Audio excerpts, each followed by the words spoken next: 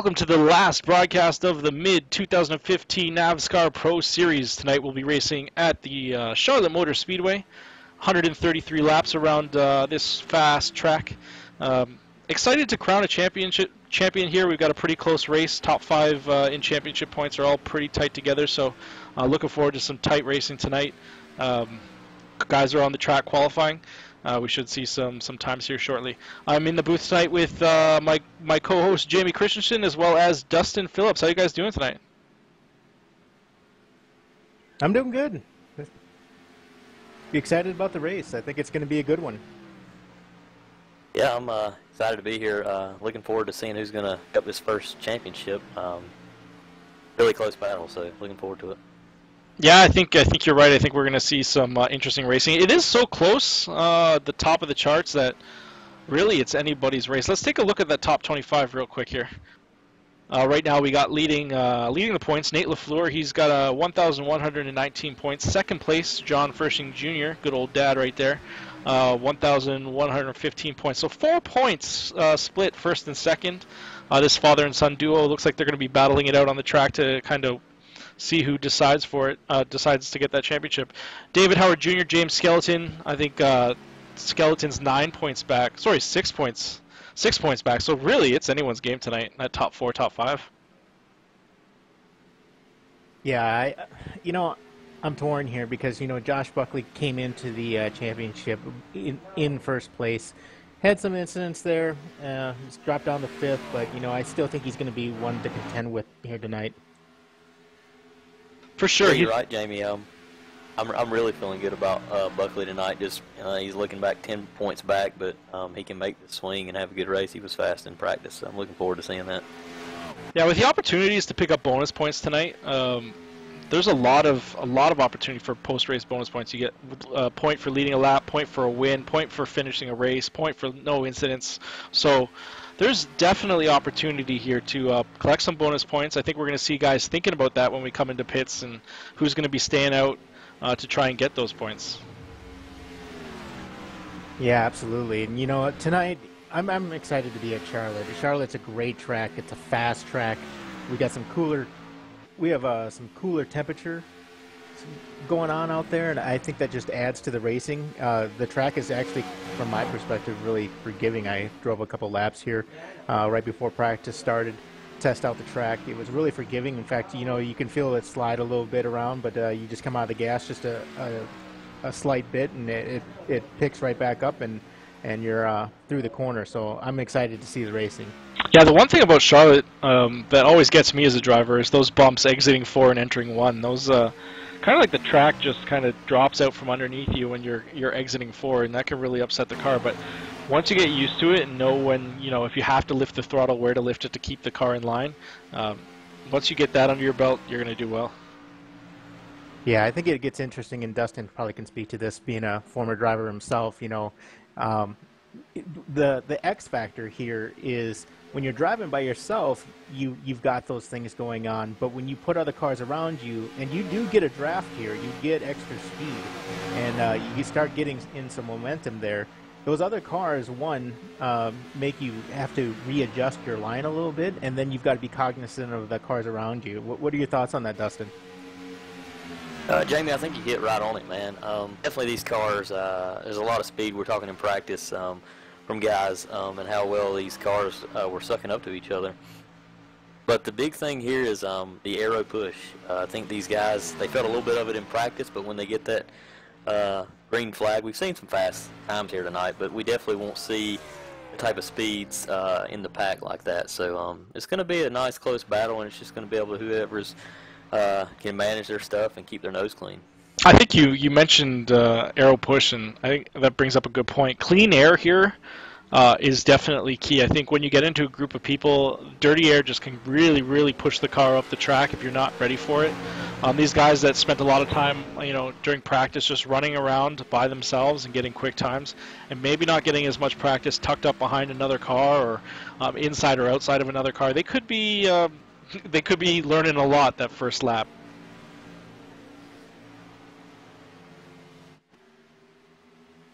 Yeah, this practice session is interesting too. We got a lot of cars out there, I don't see anybody really teaming up, though, trying to utilize that draft. These guys are out there trying to put down their fastest laps by themselves. And, of course, as I say that, I look at, Mike Abbott and Brent Cowboy Rogers. They're trying to push themselves to the front. I think they want to be up front with the track position tonight. So,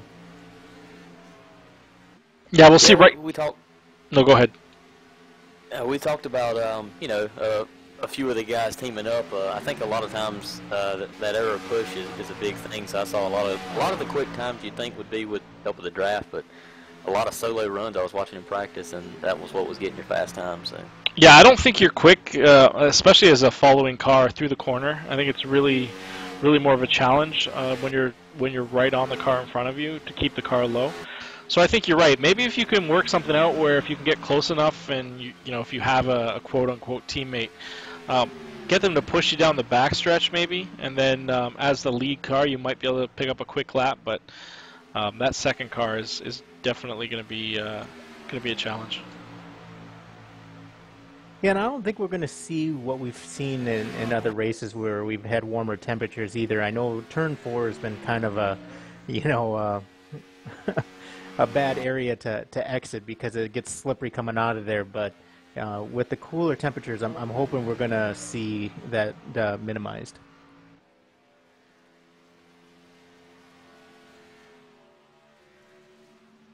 We do have a rather long race, 133 laps. That can be an hour's worth of driving, just over an hour's worth of driving here at this track, no cautions. So these guys are going to have to get on the track and keep the car underneath them. I know a lot of guys have been spinning out, just especially through this qualifying session, guys coming off the corner. But they're pushing it. They're trying to get fast laps. That's what qualifying is about. So during the race conditions, things are going to be a little bit different. Guys will get in line and try and manage their stuff. But talking about qualifying, we're going to be making a change next season for our viewers. We're going to be actually making a little bit change to the format. Right now we run an open format where everybody can go out, run as many laps as they want, reset their car. They basically got 10 minutes, just get a fast lap. And we're going to be adjusting that next season. We're still going to run at most of the tracks an open format like this one, but we're not going to allow drivers to reset their cars. So basically you start your session, you exit the box, exit your pit box, go out on the track. Next time you are in your pit box, your qualifying session is over. So guys will be allowed to come down pit road and stop, first half of pit road if they want to wait it out and see if they need to go back out on the track to improve their time. But as soon as they put a wheel in their pit box, their qualifying session is over. And what that's going to do is it's going to keep the guys that are really good at running really hard and maybe bouncing off the wall a couple times until they put together a clean lap. It's going to make them think about hurting their cars, and that brings us closer to a NAVSCAR or a NASCAR style qualifying session, where obviously if you run up into the wall during a real qualifying session in a car, your race is done as well.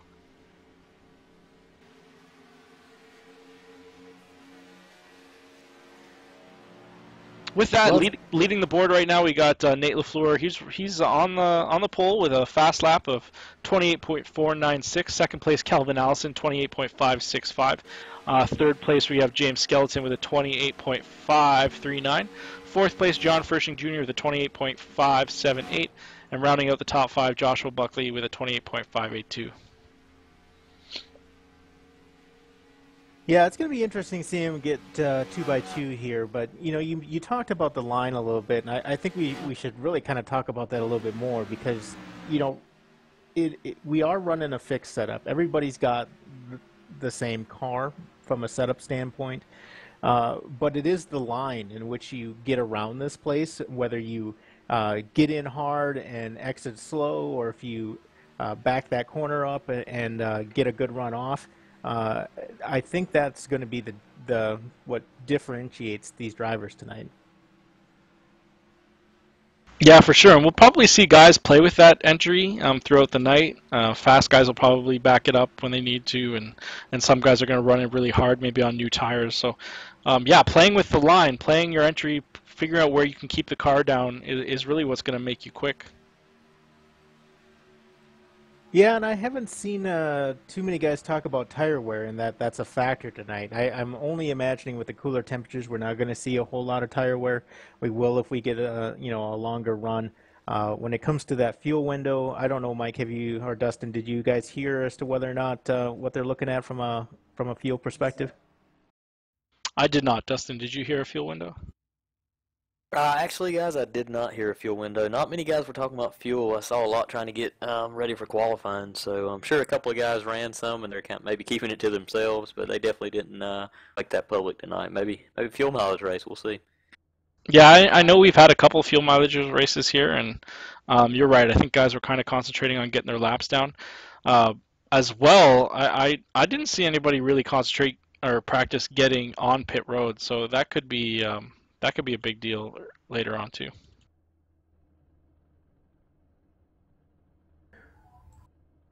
Well, the pit car, or I'm sorry, the pace car speed tonight is 65 miles an hour. Pit speed is 50. So, these guys are going to be cruising around this track, and slowing it down to get into pit road is going to be interesting. But we'll check that out when that actually occurs. So, let's get them gridded up.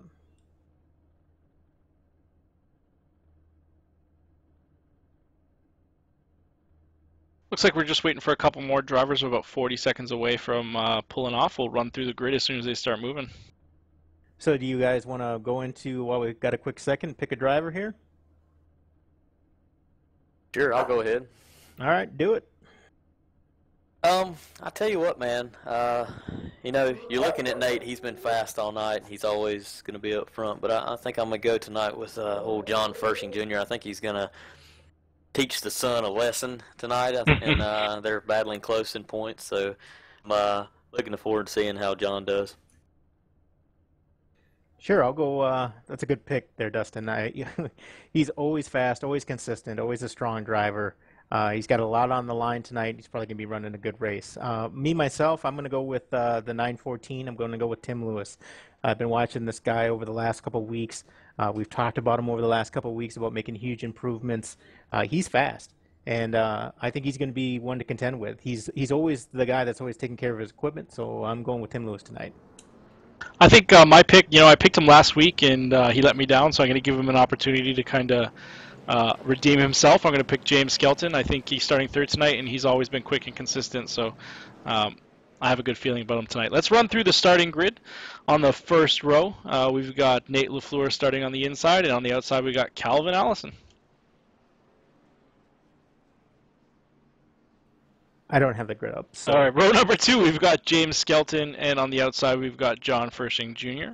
Row number 3, Joshua Buckley and Timothy Lewis. Row number 4, we got the 4 car of Ricky Goodman, on the outside the 8 car of Brett Rogers. Row number 5, we got the 555 of Butch Fraser. On the outside, back on the track again, Mike Abbott's good to see him in a couple races in a row here. Row number 6, we got Kevin O'Brien. On the outside, we got Jonas Hankins. Row number 7, Jordan Beck and Andrew Packer bringing up the rear. Raymond Edge is not in the race. He just did some practice laps earlier on. These guys are coming to the green, man. I think these guys are hopefully going to surprise me. We're going to get some green flag laps and some hard racing. Yeah, it's going to be good. And like I said, the speed is going to be there, so we'll definitely have to see how this one turns out as I get ready to go. Green flag.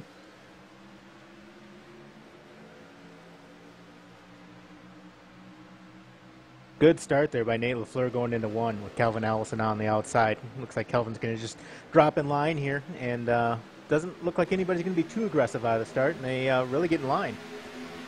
Yeah, I'll tell you, that's much different than the practice. They did some starting practice, lined up 2x2 during practice, and they ran really hard. And I think they knew that they'd have to take it a little bit more conservative in a race to keep things on the track.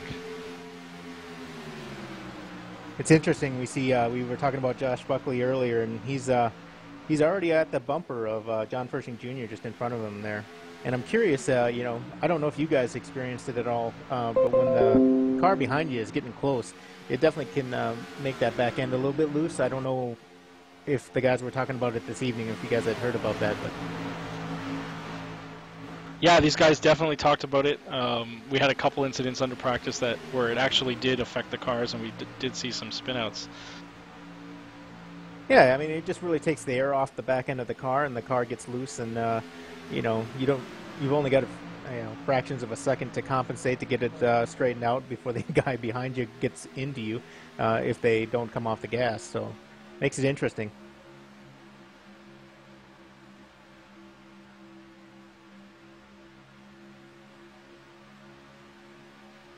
So those two up front have really kind of broken away from the three behind him. You know, Nate LaFleur, Calvin Allison, they're really putting down some fast laps here. Yeah, I think that's what we want to see. These guys kind of want to just gap the field. They may stay in line, not race too hard. I know Calvin's the type of guy that he'll only push as hard as he can to keep up with you, and then he's going to start saving fuel. So it should be interesting to see how that plays out. Yeah, I would agree. I'm looking forward to see either. I don't know. I was going to go with 2 tires, but I don't think anybody's going to be as bold to go with no tires and just fuel. Do you? Man, I don't. Ugh. I always like tires. At least give me 2, buddy. Yeah, some right side tires I think would go a long way here, but I would only imagine that we're going to see some quick pit stops tonight. Got some good hard racing going on for 4th place. Joshua Buckley is behind the 915. Looks like he's trying to figure out how he can get around him cleanly. I know that these guys... Oh, we have a caution.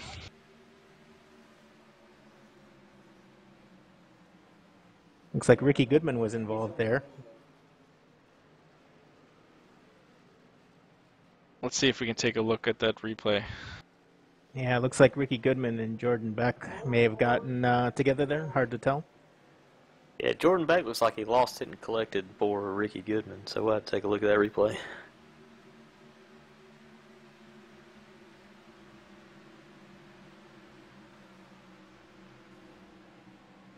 Wow, that's interesting.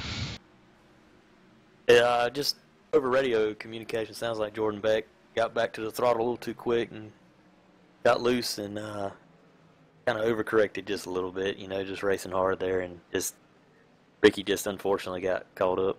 Yeah, Ricky was off the pace a little bit, trying to stay out of everyone's way. He got a little high, and I've never seen a car turn around like that. That was crazy watching Jordan just... You gotta watch the replay. It just snapped off the start-finish line. That's... Got some interesting takers here. It looks like Nate LaFleur and Josh Buckley stay out, and everybody else is coming in. Yeah, I don't know if you had seen Dustin too, but it looked like Jordan put those tires down underneath that wide line coming out of 4, and it seemed like the car wasn't the same, and then got a little bit more wild around the start-finish line, so that made it interesting. But I'm sure they'll get it repaired and get back out there. Yeah, I think you're right. I think he got a little bit loose, and it just ever so loose, and then maybe a bit of overcorrection, and you're right, it just snapped to the right. And they'll get it all taken care of. I'm sure they'll get back on the track. We got 8 laps under our belts. We did have a couple people stay out there. Looks like Tim Lewis won the race off of pit road there. Might have been 2 tires. I didn't get a check on that. Tim did take 2 tires, yeah. So did Brent Rogers. Tim was just a little bit quicker than Brent.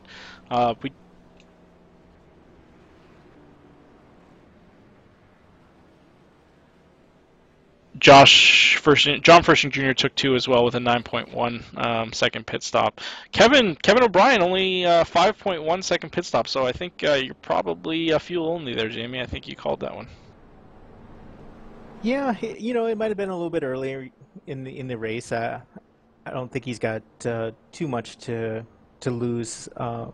And what we've seen from Kevin in the past is, you know, he's kind of reserved there during the beginning and the middle of the race, but he always seems to find himself, you know, looking for some, you know, top 10, top 5 finish towards the end of the race. So I think that kind of plays right into his wheelhouse there. So.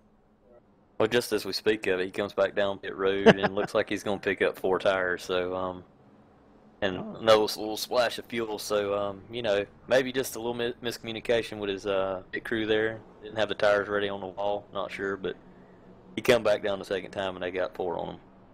So, what do you think of that first row? Calvin Allison, Nate LaFleur, and even, you know, 3rd place Joshua Buckley. What do you think about them staying out? I don't think it hurts them. Yeah, you're right, Jamie. I think these guys, they know how to manage their tires pretty well. We've seen that they can go a good little while. We'll just have to see on this first run after the guys behind them getting all four how they get going here. But like the lights are out on the pace car, so. Yeah, pace car's going to jump in right here. We're going to be back to green.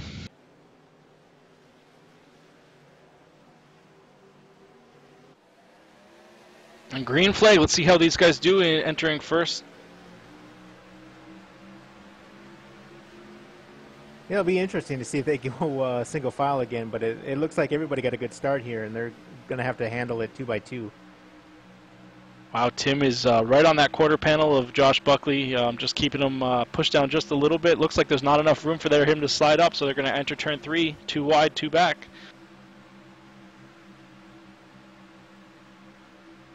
Yeah, Tim with a good run here on the outside.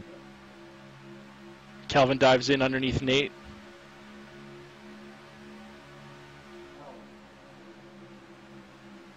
I was thinking Tim had the preferred line there, just on a little bit on the higher side, but might have a good run here off of 2. Buckley's definitely doesn't have enough to clear him, so as Tim gets a good run down the backstretch. Yeah, I don't know about you, but that when you're being held down to the inside like that, it can really upset the car. You're worried about getting loose. You're worried about sliding up into the car above you. These guys do a great job keeping it all together as they get in line here. Yeah, guys, good point there. You see, it's the 2 leaders, the 2 guys that didn't take fuel. I mean, they didn't stop for fuel or tires, breaking away just a little bit, but really putting pressure on each other. It's good to see them race up front like that. Now, I'm curious about some of these guys in the middle to the rear of the pack.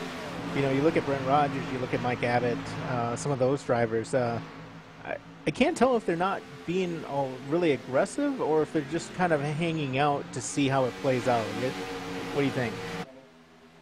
I don't know about you, but 133 laps, man. Only 2 quick repairs. I wouldn't be surprised if some of these guys hang back. I know Mike Abbott's a smart racer. Even Brent Rogers.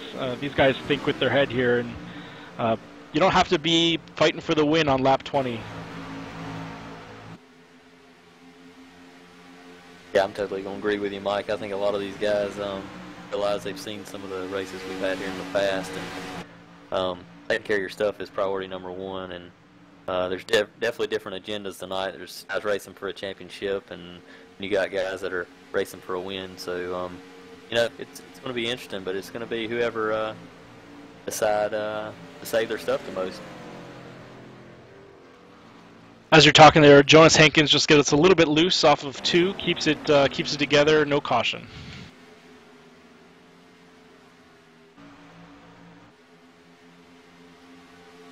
You know, did you guys watch the Michigan race? Talking about keeping guys' stuff together. That started the Michigan race. Kyle Busch, I believe it was Kyle Busch, started that race like 20 car lengths behind the field. He just came over the radio and said these guys are going to wreck going into 1. And sure enough, there was an incident. And you know, he drives by slowly. He knew exactly what was going to go on, and he didn't want to be a part of it. No, I missed that. I did watch the race, but I don't recall seeing that. But it's probably out getting a soda or something. Yeah. The good thing he had going for him is they had a competition caution at 20, so they knew that they didn't really have to push hard, that there would be a caution. So who cares if you don't start that? If you're starting from the back anyways, might as well start way from the back. And we just seen Nate LaFleur just all over the back of Calvin Allison there. I thought he was going to try to make it work, and actually now that he tried that, he's fallen back a little bit and almost fallen into the clutches of Josh Buckley. Let's go on. You're right, man. I think Buckley is definitely hungry tonight, so looking forward to him having a good race and really just saving his stuff for the end. You know he's always there at the end, so looking forward to seeing how this turns out. These guys being fast early. Yeah, Nate LaFleur, Josh Buckley, these guys are our teammates. They do run together a lot, and I'm sure we'll see Josh, probably pull up to the back of Nate. I don't think he's going to really push the issue. I don't think he's going to say, I need to get by right now. Riding on board with him, you can hear that he's out of the throttle mid-corner. He's not running super hard right here. Just kind of, these guys are happy with just running around and being where they need to be as we get closer on. Looks like Calvin got a little bit loose on that corner. We might see Nate pick up some time here. Well, yeah, I mean, I've been watching Allison here for the last couple laps, and I've noticed in a couple of the corners there, he's been putting those left side tires underneath that white line, which usually is kind of a danger zone for some drivers, but he seems to be able to manage it.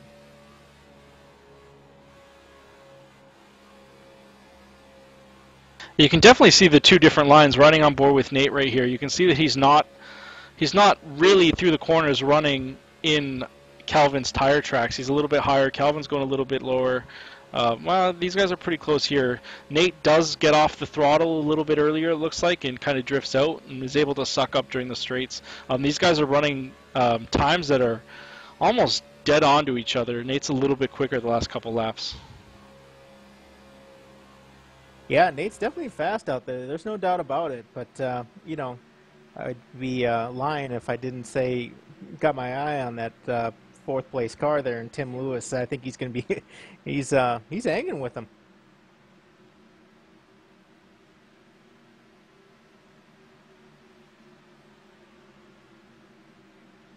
It'll be interesting, too, to see if these two stay out a little bit longer with Allison and LaFleur.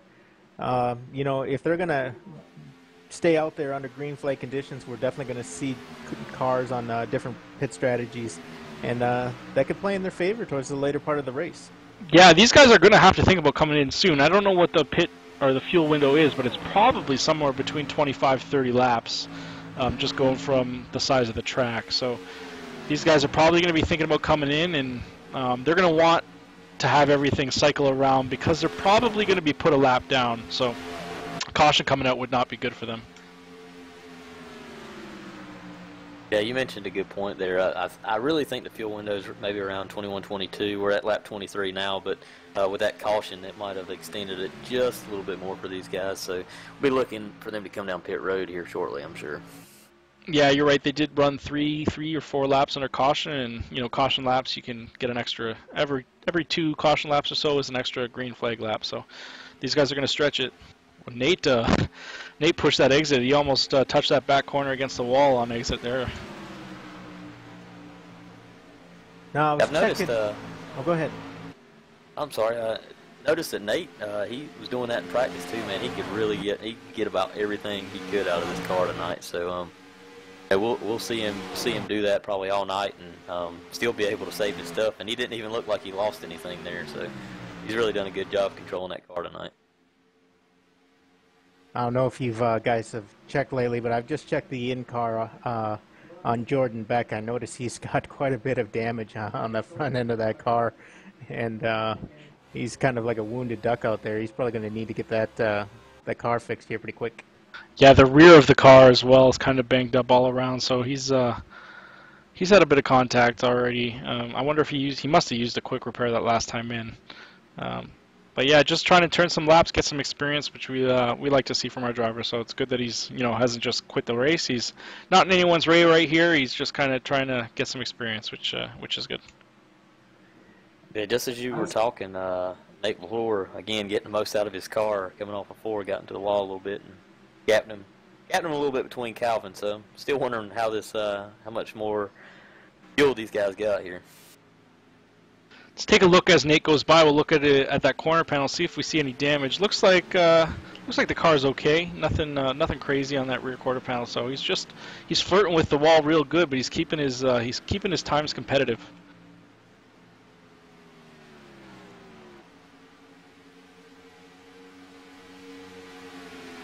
Looks like John Pershing Jr. Back there in was it 6th position. He's kind of got a couple cars right behind him. Seems like that seems to be the second pack here. Yeah, he just made the pass on the number 8, Brent Rodgers for 5th. So he's as things start to cycle through, he may be in the catbird seat here, reeling in Tim Lewis maybe. Yeah, Tim Lewis is the first car that actually pits, so Tim Lewis is going to be the leader here. As soon as these guys pit, he's going to pick up that bonus point. John is fighting for that championship, so he's going to be wanting to try and get up there and pass Tim, so maybe pick up a bonus point on his own.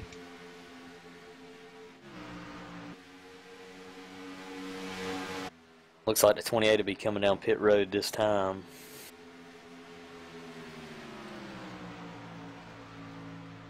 All 3 guys look like they'll be coming down pit road here. which is going to be interesting because they're going to be coming into the pit under green. Let's see if they can get her done. Nate gets in there real hot. Wow, that could be the move there. He's going to have to give each other room as they come into pit. Nate's got it slowed down. Hopefully he didn't pick up a speeding penalty. They all get in pretty clean, though. Excellent entry by LaFleur there. See what these guys do on the track here. I'm sure we're going to see 2 tires. Tim came in, too. That's surprising to me.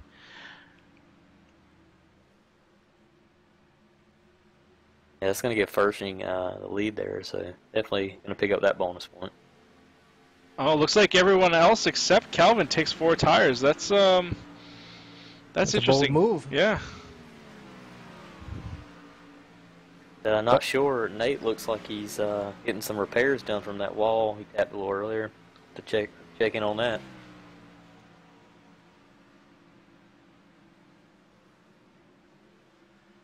It's kind of expected, though. I mean, we talk about it week after week, but Kelvin's pretty notorious for going with only 2.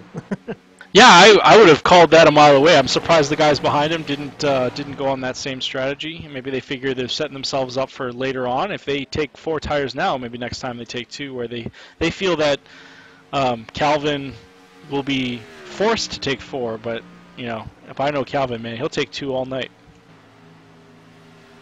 It'll be interesting, too, to see how these guys react, because now some of them are in traffic, and they're going to have to deal with that where they were, you know, previously just running single file. Yeah, as we just saw the Ada Brent Butters get into the wall off of 4 there. Like he got a little bit of damage. Yeah, a little bit of wrinkle on that front end.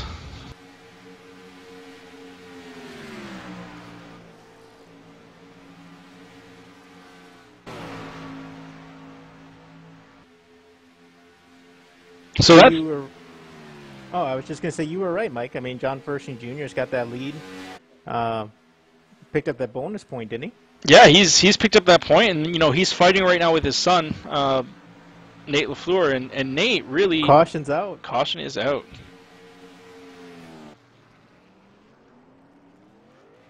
I think that was Kevin like O'Brien. Andrew Packer. Oh. Andrew Packer involved as well, maybe.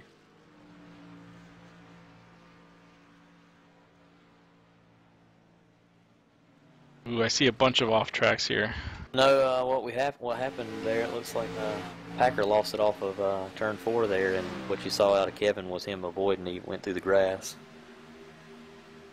Yeah, a lot of guys went underneath Packer there. I mean, he hit the wall and went in the grass and put it back up on that low line, if you will, of the track. So always makes it interesting when a car comes out of the grass and back up into the track. Definitely don't want to see that, and Andrew's definitely got some damage there as we see some smoke coming out of the back end of that car. It'd be interesting to see pit strategy here. You know, you might see a couple guys come down pit road. Allison stays out, which kind of figured, but we're gonna see if guys are gonna take 2 or 4 here. Just watching on board with Timothy Lewis as him and Joshua Buckley drive underneath Andrew Packer. Man, those guys did a good job keeping it all together. That's a scary sight, seeing a car bounce off the wall right in front of you and not know where to go. Good job on those guys. And I believe Ricky Goodman should have gotten one of his laps back this time. I don't believe he was involved in the incident. I believe... I think you're right. He might have gotten an off track. No, it doesn't look like he did, so hopefully he does get that lap back. Yeah, I mean, I know he was down, I believe, 2 laps, and so this will at least get one of those back, so... I do see a couple people a lap down, though. Nate LaFleur, Jordan Beck, so they might get priority.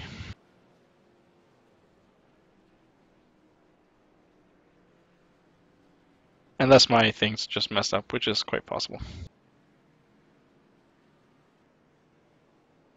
No, I see what you're seeing to a certain extent. I'm showing that, well, as of right now, as it runs, that Nate LaFleur, Jordan Beck, and Ricky Goodman are all... in front of the leader there, yep. Yeah. Jordan Beck did come into pit road, though, so that's going to prevent him from getting the wave around here. Ricky Goodman and Nate LaFleur should both get a wave around as we come to one to go. Tim Lewis as well. Now while we have a second and under caution, I was looking at the 555 of Butch Frazier. Butch, the Butcher Frazier, I think is the nickname as he goes by.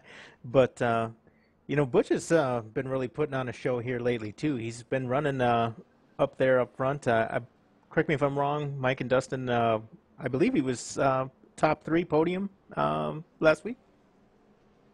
I believe you're correct, yeah. Second. Yeah, I mean, and so he's been making a heck of improvement.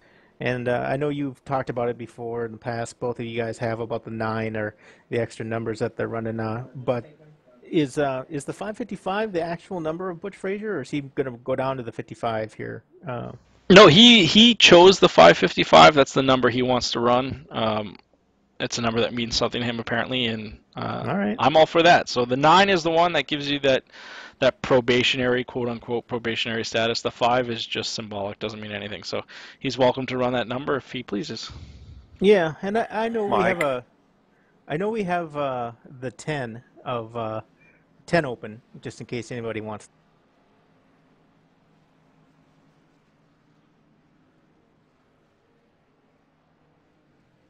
What up? No, I was going to say the 5 does mean something. Oh, what does it mean? It's 5-time senior citizen. Look at his picture. You're just mean. He would laugh his ass off of that, though. All right, I'll tell him you called him old. I'll do it. I don't care.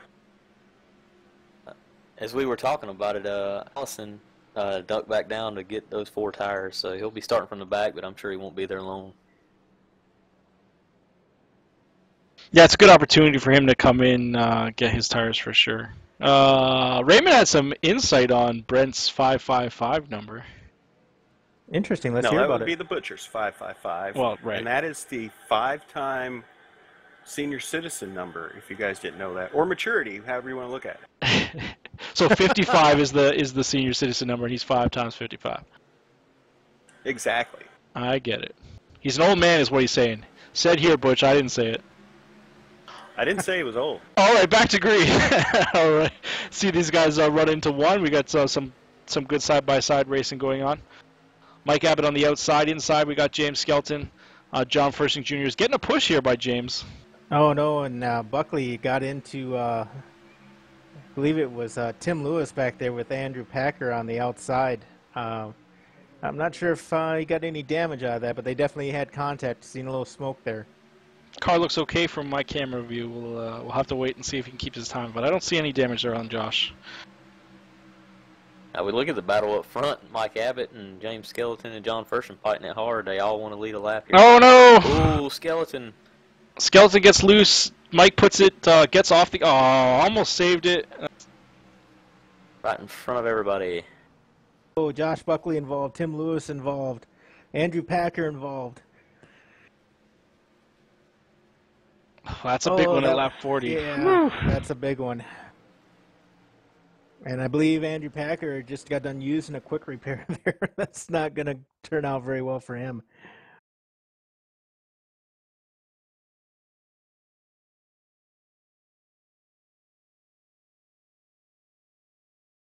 Telling you guys, it looks like Fursing's really lucking out on this thing being up front here and having the caution fail all where it did on the last time to be able to stay up front.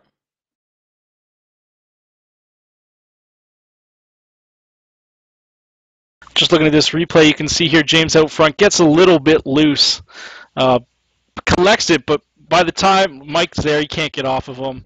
Looks like he collects it. Mike gives him room, but he's got Andrew or Jonas on the outside, so now we're 3 wide, bouncing off cars, and that's just unfortunate. Gets in and just finishes the job, but puts Mike right in front of the field, and cars are just scrambling. Butch just barely drives through it, and got a couple of drivers that get collected. So, that's why we have quick repairs. Hopefully these guys can get their stuff sorted out and get back on track. I hate to see these guys get taken out on an incident like that, especially Joshua Buckley really had nothing to do with it, just kind of got collected in it. Yeah, I got caught up in the stuff in front of him.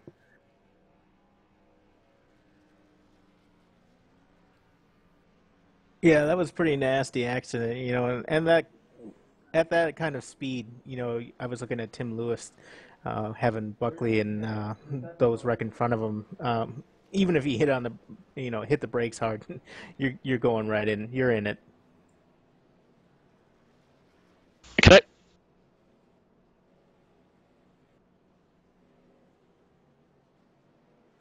No, they're cool. I've already gone up there. James actually apologized. He said, "Guys, I'm sorry. I just freaking got loose." Yeah, cool. All right, cool. With Nate getting the pole tonight, that's his extra bonus point. And Pershing right now, you know, looking good early. So we'll have to see and keep a track of him. But definitely in the right direction here tonight. Well, just looking at these scores here, Nate and John, like I said, battling.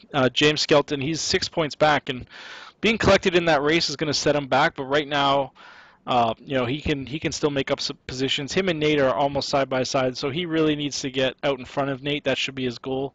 But with John Pershing Jr. leading the race, he's kind of controlling his own destiny right here. If he can keep it up front, man, it's going to be a tough one to beat. Yeah, you're right, Mike. I'll tell you one thing. Never count out Nate or Buckley, even though having a little trouble there. You know, those guys always seem to find a way to be there at the end. So definitely race a long way from being over, but definitely in Pershing's hands. Now, did Rogers come in for a pit stop? Did you guys see? I did not see him come in. He has pit 3 times though. Well, I was going to say, because I know when Abbott was spinning, Rogers got into him. But in taking a close-up look of that car, I'm not seeing a whole lot of damage on that 8. So either he did and got it fixed, or he didn't sustain a whole lot of damage, and it was just a slight contact there with the car of Mike Abbott. I don't think he used a quick repair because the front end is really dirty on that car, and usually when you use a quick repair, I believe it cleans it up. So I think you're right. I think he got lucky, maybe not too much damage, and he's able to keep it rolling. I could be totally wrong about that dirtiness thing.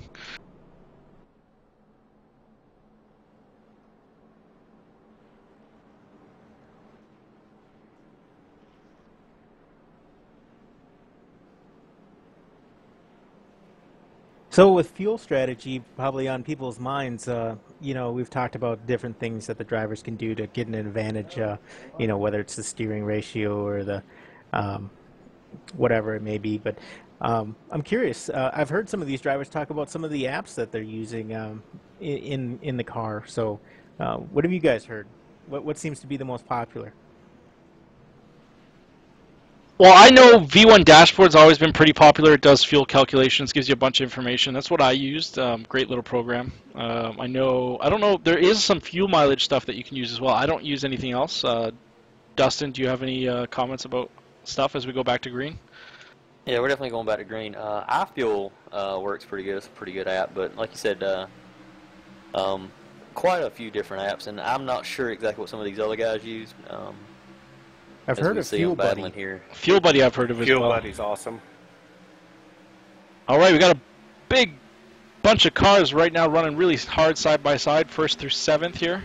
Looks like they're going to try and make it 3 wide as Timothy Lewis is thinking about going up the middle. Thought better of it. Yeah, I thought better of it. You know, Nate LaFleur finds himself in traffic, and he's got, you know, packed freeway in front of him here.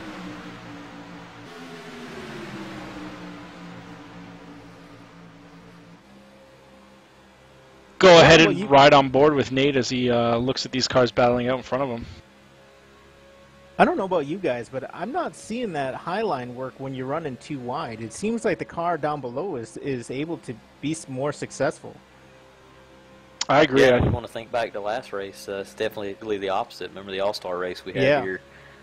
Definitely the high side seemed to be where the freight train was going, but tonight, whoever's on the bottom seems to have a little bit of that advantage. Wow, that was a run that Nate got in to kind of dived under the 8 of Cowboy Rogers there, but keeps it below, doesn't make any contact. See what happens going into 3.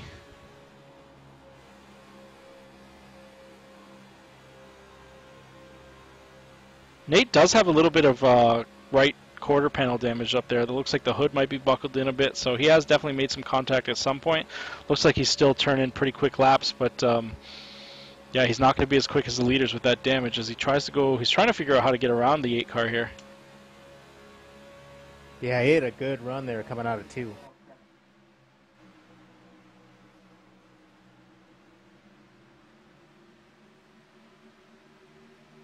The one we hadn't talked much about tonight is Jonas Hankins. I mean, he's sitting there in second, just biding his time and clicking laps off. Really looking good tonight. He's got a lot of pressure here by Allison, though. It looks like Allison's going to go underneath him. Oh yeah, those fresh 4 Allison's got. Looks like he's gonna easily come back up here to the front. And once again, that low line. But I can't believe how Allison can put those 2 tires almost right underneath that yellow line and keep the car together. That's pretty impressive. Yeah, I don't know if you know this, but Calvin Allison is like the 42nd cousin of Davey Allison, so he might have a little bit of Davey riding with him tonight. Runs in the blood there, eh? Oh yeah.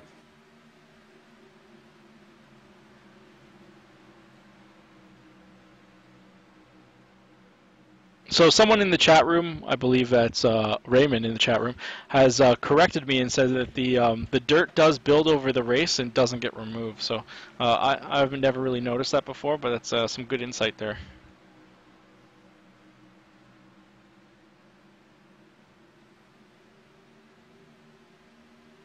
Do have some side-by-side racing going on with Kevin O'Brien and the 994. Sorry, that's 994 to Kevin O'Brien and the 986 of James Skelton. Looking like James is trying to run around the inside. He'll make that pass pretty cleanly here.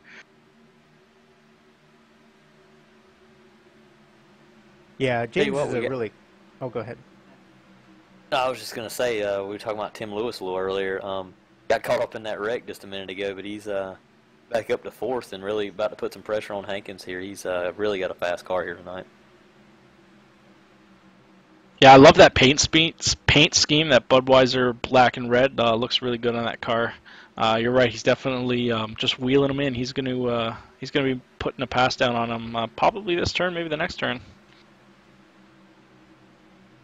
Yeah, just a little bit of info on that paint scheme. I think Jeremy Patterson over there at the Red Light League that we run with did that paint for him at the beginning of the season, and it's definitely been pretty good to him. I think about every show out he's had a decent run, so maybe looking forward to another one tonight. Yeah, he's consistently got better throughout the season. I've seen him, racing for wins and getting on up, throughout the season. So it's good to see him having a good night here with on lap 54. He's charging right now. His previous lap there, not quite as fast as the leaders. Obviously, he was making a pass, but now that he's got some clean airs, he's going to be thinking about how he can catch these guys in front of him. And these guys from High Rev and LaFleur and Buckley, those 4 have been going at it for the last couple laps. I don't know if you guys have seen that, but that's some pretty intense action going on there in the middle of the field. Yeah, I was just about to comment on that, Jamie. It's funny you mentioned those guys were racing pretty hard. I was about to talk about the battle back behind that. Really, really good, clean racing tonight. But it's the line, Dustin, right? I mean, it's just it seems like the guy behind has got the run, but the car in front of him is in the line that they need to get off that corner fast, and it's holding them up. Yeah, Nate was able to get a nose there coming out of 4 and kind of secured that inside line. Mike's doing everything he can. Oh! Wow, I can't believe that there was... Whoa, man! Oh, buddy, that was nuts. And I can't believe everybody kept it on track. There's some good caution avoidance there by our drivers. Yeah, that was really close there. I think Josh Buckley was going to see his second incident tonight and was able to somehow get through that and then also stay in front of the car behind him, which was checking up. So a little bit of craziness going on. That initial contact was between the 981 of Nate LaFleur and the 8 of Cowboy Rogers, I believe, right? Did anybody see it go down? I don't think I saw it. Yeah, it was between LaFleur and Abbott, and they got into each other a little bit there, just trying to search for position. Yeah, Nate got a little bit loose there, and did a good job of saving it. And of course, catching a guy once he's trying to catch it like that, he just, unintentional, but definitely got into him a little bit. And Buckley, I think, almost got the worst of that by getting in the back of. Yeah, he had to get way off the gas. Keep an eye on that. Yeah, James Skelton just weaving in and out of traffic to make make a whole bunch of passes at once there. That was pretty impressive.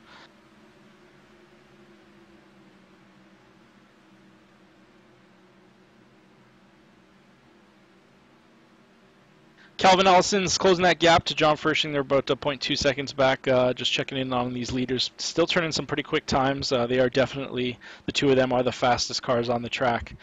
Just trying to gap the field here a little bit. Going to be thinking about, oh, we got a caution.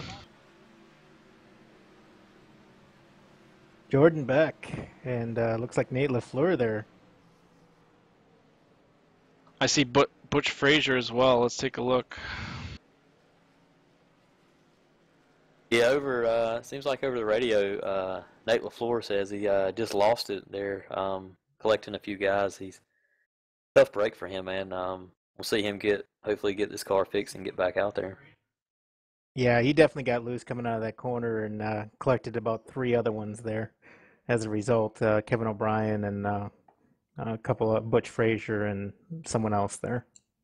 Yeah, he almost caught it, but just overcorrected it a little bit. Oh, right up into the 994 of Kevin O'Brien, and comes down to hit the 904 of Jordan Beck. And Jordan Beck went for a wild ride there on his hood, and looks like Butch almost made it through.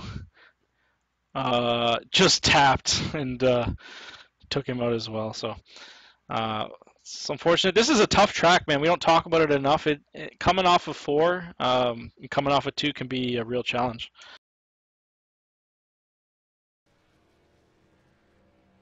But we're pretty much seeing everybody come into pit road. I'm seeing Allison get 4 tires. Looks like the car's back on the track.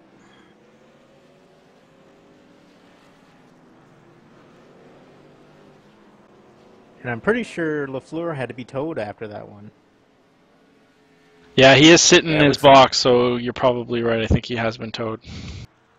There you go, Tim Lewis. I wasn't paying attention that time, and he wins the race for the second time tonight off pit road.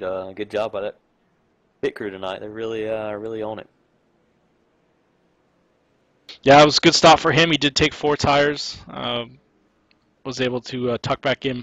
Look at that. Who's running up front right now? Ricky Goodman, looking to probably get a bonus point or 2 right now. He's thinking about locking up that non-chase driver position, get himself a cool $10 in iRacing credits here. Yeah, our 2-time winner. Yeah, who would have thought at the beginning of the season we would have said Ricky Goodman, 2-time winner iRacing or NAVSCAR Pro Series. That's pretty good stuff right there. Did you have a doubt, Mike? Well, maybe. Just to clear it up, guys, if to our viewers that don't know, Ricky and Mike pretty good friends outside of iRacing, so they joke on each other all the time. But yeah, I like to give him a hard really time for sure. Done a good job this year, so.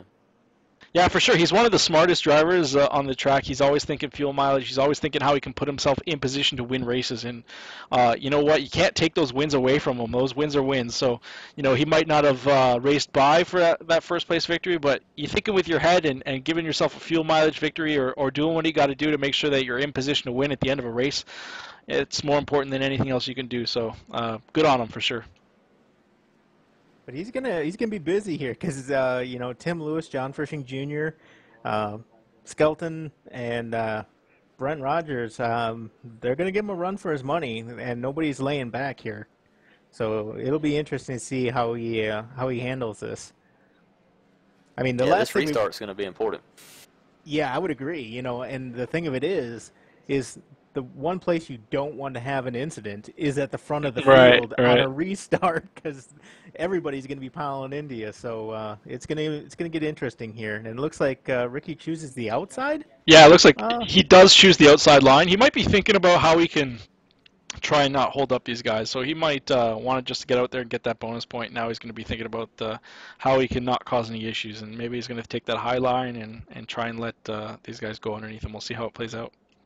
I don't see how that's going to play out well, because if going into one, if he goes to the high side and everybody goes underneath him, he's still probably going to have cars coming out of two, and they're going to want to be in that high line coming out of two. And so it's gonna.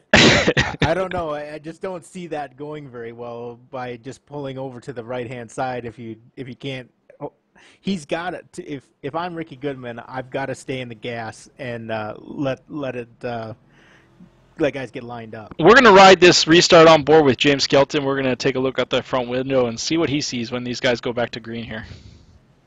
I don't know about you guys, but I'm puckering. Yep. And we're back to green. Looks like everyone gets on the gas pretty good. Jonas Hankins gets a pretty good shot. He's right up on the bumper of Cowboy there. Going into one. And that top line's backing up. Hankins in the wall, off it too. I told you. Yep, that's basically exactly what you said happened. I know Rick had he had best of thoughts there. It actually pulled out pretty good. He didn't do too bad, and the cars are off and in line already. It's amazing, though, how that one little change can have these guys in line so quick. First lap, these guys are in line, where all the previous restarts, everyone was racing really hard. Tim Lewis is going to get a bonus point here tonight. Yeah, he's got 2 laps under his belt leading. John Frisching Jr. second place, and James Skelton, my boy, right there in third. So hopefully see him fight for a first place and get some more bonus points for him as well. And Dustin had called it earlier. I mean, look who's running fifth, Josh Buckley. Yeah, he did a good job considering how long he was on pit road there, back in 5th place. Actually, you know what? He's not in 5th. He is a lap down, sitting in 10th. Oh, he is. Okay. But he's in position. Next caution, and get that lucky dog, and he'll be running back up there when he can. He's showing that he's got speed for sure. Is Abbott back on the lead lap? I have him 1 lap down as well. Oh, you're right. So Mike Abbott is, I believe. I'm confused. Yeah. No, Mike Abbott's a lap down. Josh Buckley is 2 laps down. And so is Nate LaFleur, and Kevin O'Brien, and Andrew Packer, and Jordan Beck is 4 laps down. Yeah, so it's a good battle here for that first car lap down between Buckley and Abbott at the moment, as they're side by side. So correct me if I'm wrong, though. If there's only one lap down, they automatically get it. Doesn't matter if there's a car in front of you that's 2 laps down. Yeah, So, I believe that's yeah. right. Yeah, in theory, that's the way it's supposed to work. Yeah, right. Theory. But you never know with iRacing. Yep, iRacing is all theory. Don't get me wrong, I love iRacing. It's a great simulator. Does a great job. Provides us with the tools we need to have a series the way we do. So good on them. I'd just like to see them throw some improvements out there in time.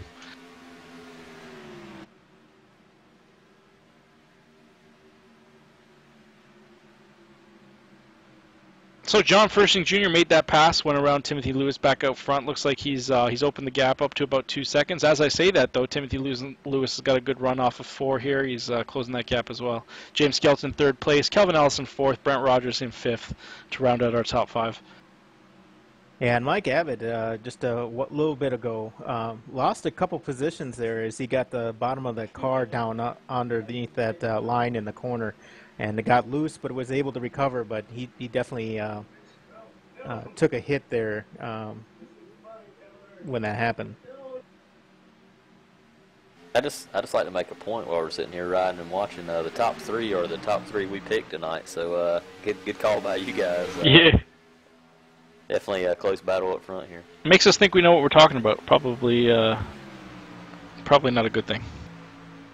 Well, we're going to let Raymond make a pick? Yeah, Raymond joined us up in the booth. You want to make a pick like 71 laps into the race? All right, who was everybody else's pick? We pick 1 through 3 right now. Oh, well, in that case, I'm picking the 28. Yeah, right? You're going to go with the 4th? It's a good pick.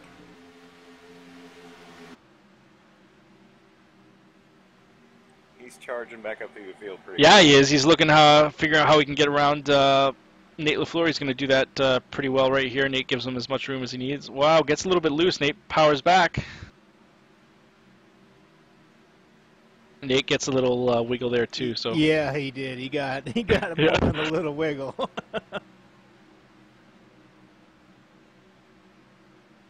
Calvin's on a mission. Look at how quick he's running. He ran a 28.8. That last lap, the car in front of him ran a 28.9. So he is catching up. The 2 leaders are still running faster, but Calvin was battling with Nate at the time, so that's pretty respectable. Timothy Lewis gets a little bit of a wiggle there as well. Yeah, Calvin Allison on a mission now. Looks like he's marched back towards the front here. But Dustin, I gotta ask you a question. As a former driver, you look at Nate LaFleur. He's had a couple incidents tonight. He seems to really be, I'm not driving the car with Nate, but he seems to be overdriving it just a little bit. How much is that playing into, a mental game here and affecting him? I definitely think it puts a little bit in the back of your mind. You want to push hard to get there, but you've got to keep your stuff together for the end. And Nate right now is 2 laps down. Still good little ways to go. Nate, he'll be around at the end somehow. And just keep an eye on him and keep his car up underneath him and be there at the end. And we'll see that close battle right down to the last lap, I think, for this points battle.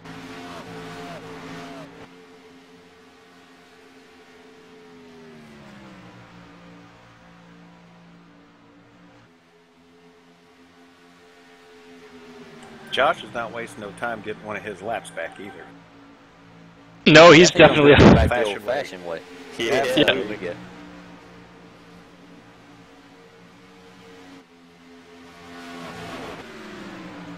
Well, he has to right now because being 2 laps down, he can't rely on that lucky dog because Mike Abbott's got he's only 1 lap down, so he's going to try and get around these leaders, hope for a caution, and then be set up for that next caution. But he's got some work to do. These guys in front of him are super fast, and obviously, Josh doesn't want to kind of ruin anyone's race battling for a lap position here. Yeah, but here's the thing, though. These guys aren't just going to roll over and give him the position. In fact, they want to see him back there. They don't want to have to deal. Yeah, they don't want to have to deal with Josh Buckley with 10 to go on the lead lap. To be completely honest, though, they're dealing with him right now. So if you're 1-2 and you got Joshua Buckley 2 laps down behind you, and he's not really something you need to worry about right now. Are you going to let him by just so you don't have to deal with him, or are you going to just try and keep him behind you so you don't think you have to deal with him at the end of the race? You keep him behind you, Yeah. period.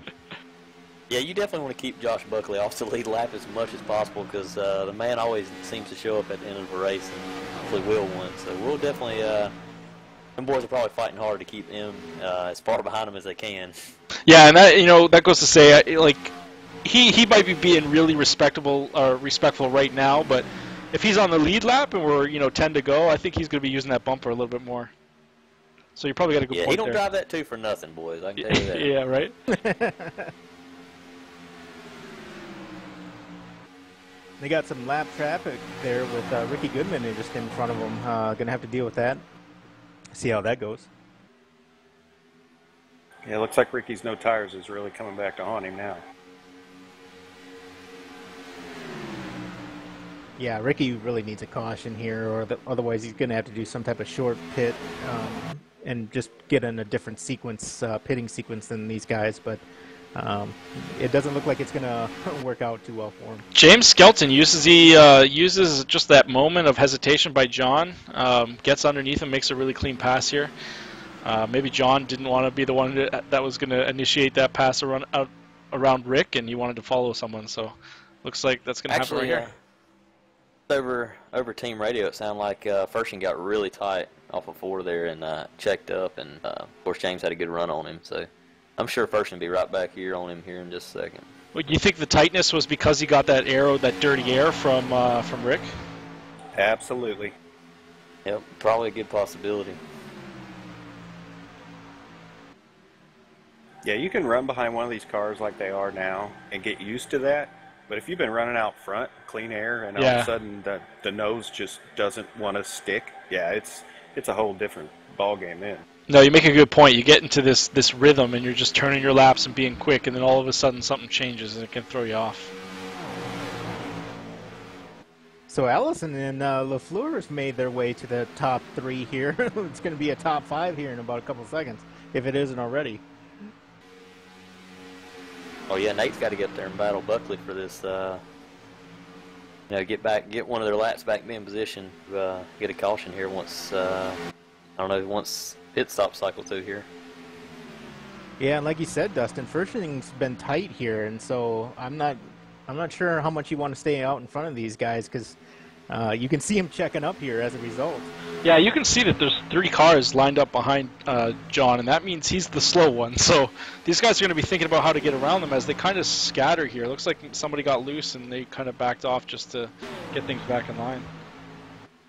Yeah, as you guys were talking, Ershing said over the radio that his car and that dirty air really was affecting how his car was driving. So definitely getting that car out in front of him and getting a little gap there will help him settle back in, I think. Yeah, that clean air has been great for James. He's kind of just put a half a second gap on the cars behind him. He's liking what he's seeing in his rearview mirror. But these guys with 49 laps to go, they're going to be thinking about coming in for a pit stop here pretty soon. So do you think Buckley used up a little bit of those tires now? I mean, he is close to the 2 cars in front of him, but now he's dealing with Nate LaFleur, who is definitely, I think, a little bit quicker there as we see him get a heck of a run coming out of 2 on Buckley and see if he does something with him here in 3. But yeah, I think you're right, Jamie. Buckley's still, turning 28.8s at before, so we'll see what he turns here. But Nate was definitely pretty quick. Yeah, as we see him underneath quicker, so. Oh, it was so close. We've seen that before, Dustin. We've seen LaFleur be fast, choose the low line, and push up in the corners. He doesn't seem to have the car to run that low line without the right angle. Well, I saw him kind of put those wheels on that white line, and the only car that I've been able to see do that successfully tonight is Calvin. So he kind of put his tires on that line and just shot up the track, and that's where he got, he had to get off the gas to prevent from coming in. We've got a car smoking, blowing up in the back there. It looks like Andrew Packer. It looks like it's time for cycle through or pit stops. So it looks like 9:15 and 9:86 are coming in. Calvin Allison's going to retain the lead here. Oh, no. I think John Firshing Jr. blew that pit stop. Oh, yeah, he's way off the pace. Looks like you're right. It looks like he missed the pit entry. He's going to have to drive it around. Not good. I think it was just there was skeleton in front of him there. He just couldn't get in there. But it may hurt him just a little bit, but you never know. Firshing with the other guys have had, maybe it's not going to hurt him as bad as it would if those guys were on the lead lap. So I guess good to happen to him now instead of late.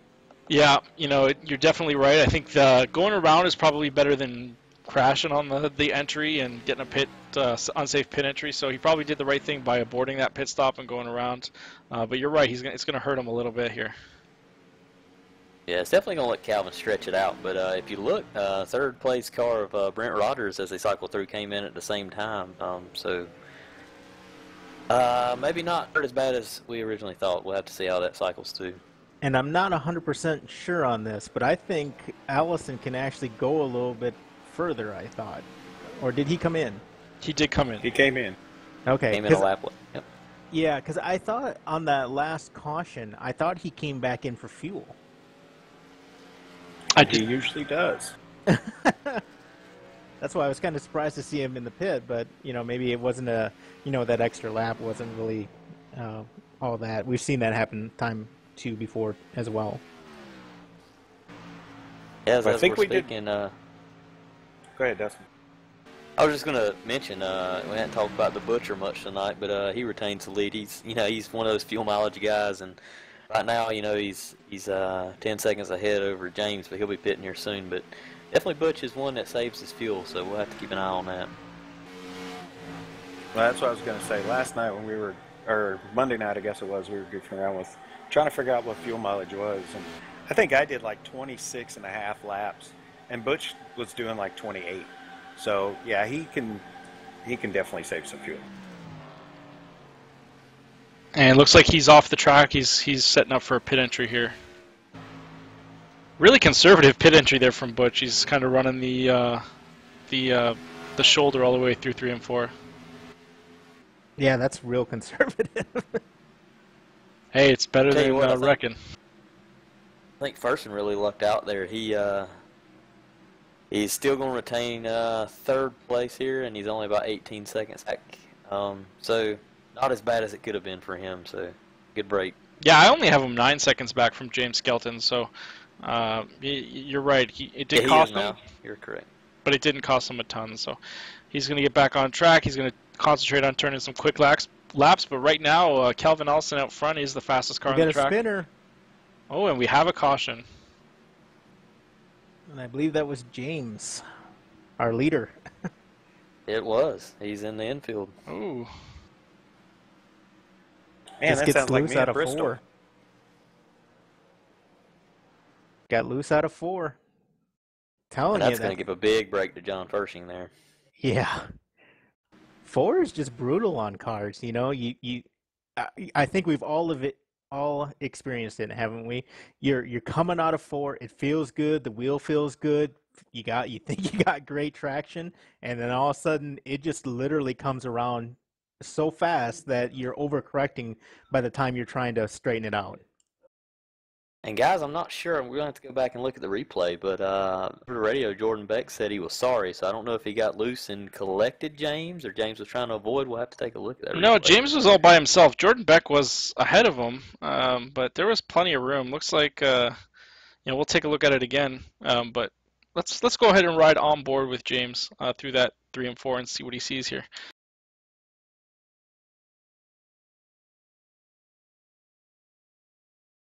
I think you're right. Jordan Beck is ahead of him. You can see him through his mirror, but he wobbled on his own, and I don't think Jordan has anything to be sorry about there. Me neither.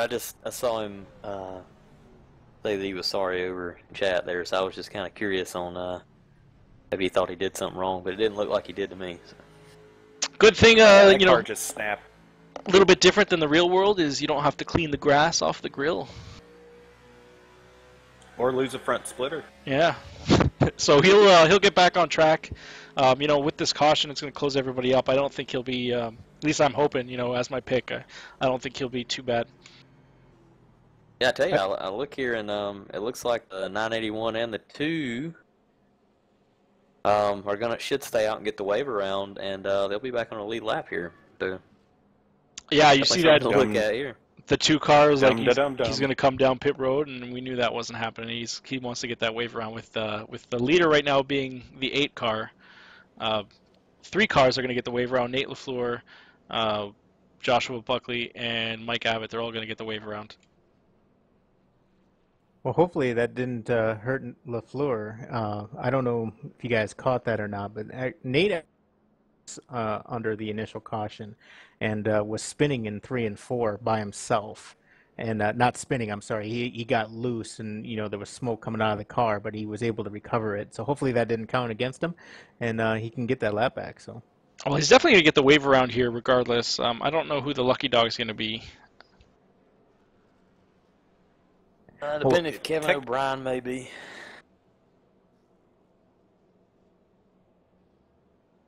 Well, I'm thinking it's going to be LaFleur if that didn't count against him, I think. Well, he's going to get a wave around. Can you get a wave around and a lucky dog on the same lap? No. He's only 1 lap down, as we see right now. Right, but he'll be a lap down even when he catches the tail of the longest line here, because he's ahead of the leader, so he's 1 lap down. But I think Raymond kind of confirmed there. I don't think you can get a wave around and the lucky dog. So I don't think you can make up 2 laps. Oh, we'll see what happens here. Yeah, you're definitely right about that, but it's showing him getting the wave around, so he should be just on the lead lap now. No, he'll still be 1 lap down. Because he was on the lead lap, but he was. You get what I'm saying? He doesn't. Yeah, Abbott should be the only one left on the lead lap. Yeah, I'm showing him him and Buckley only 1 lap down before the wave around, so we'll have to see how that works out. You're right. I see what you're saying now. Yeah. We'll see as they all cross the pray for caution. Yeah, right. That's what they need. And you know what? With 37 laps to go, I don't think they'll have to pray that hard. No.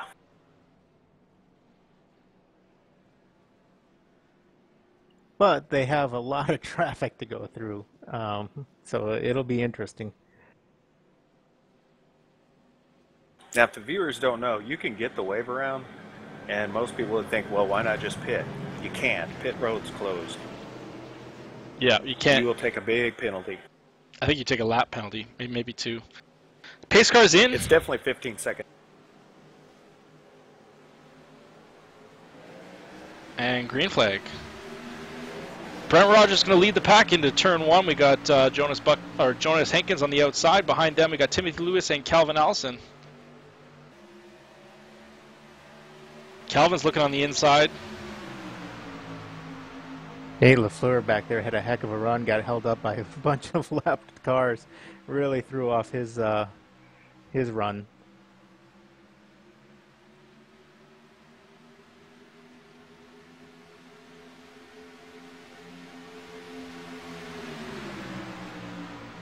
So somewhere in this mix, they're going to have to save about 11 laps of fuel, which I don't see happening. No, I don't think anyone's saving 11 here. Ooh, Tim Lewis gets loose there. After it cycles around, it looks like Nate LaFleur and Joshua Buckley are now both 1 lap down, so they're going to be fighting for that lucky dog position. So these guys are next to each other on the track as well, I believe. So. And we have Jordan Beck wrecked on the backstretch, so. Looks like a single car incident. He's back to being towed there. Might have got loose coming off a 2. Jordan Beck is a relatively new driver to the league. I know he's raced a couple races with us. Looks like he's still learning the tracks, learning the cars. So we'll have to see, get him on the track, help him keep these cars together, and he can be learning as we go here, so to speak. Not only new to NAVSCAR, but he's new to iRacing. I don't think he's been racing more than 3 months, so he's really, really new. Yeah, he got loose coming out of 2 there and just put it in the wall. Oh, no! And there may not be no caution here. James Skelton just gets a little loose. He almost saved it and just went back and forth. Keeps it off of everybody, but no caution. That's gonna hurt him for sure as he gets back up to speed. Yeah, he definitely had a good run on Pershing there, and he went to go turn to go make the pass, and the car just didn't like it.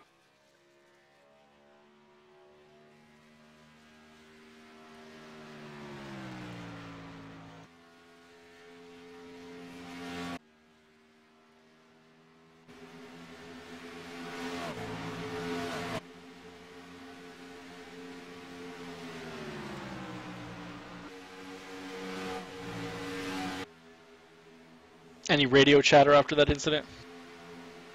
I don't know. I didn't check. I'll be there. No, it seemed pretty quiet.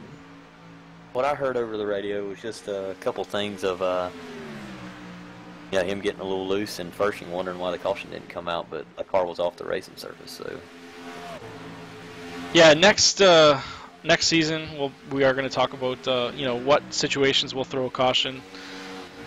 I know NASCAR would definitely throw a caution in that situation, so next season with a dedicated admin, we might be able to actually throw a caution in that situation. We'll talk about it in the off-season and see what we want to do, but yeah, iRacing doesn't get it right all the time, unfortunately.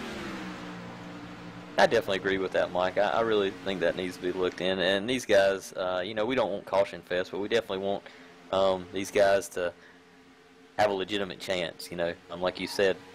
Normally, when that car spins, he's definitely going to cause some kind of, mix-up, and NASCAR is going to throw that caution. So definitely got to work on that. We'll talk about it over the off season. Just really looking forward to next season. I don't know about you guys. Yeah, I'm looking forward to it, and I'm a little hesitant as well. I know we're going into the Gen 6 cars, so that's a new thing for us. It could be a lot different for these guys. A little bit more of a challenge with those cars, a lot more horsepower. You got to get harder on the brakes, and you're on the gas a little bit easier coming off the corners. So it's going to be a learning curve for a lot of drivers. We'll see how it goes.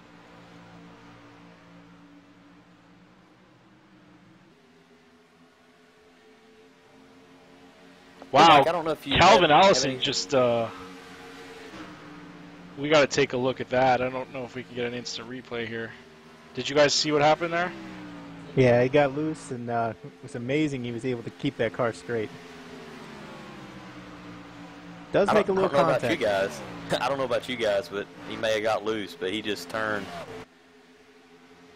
one of his fastest laps right before that. So,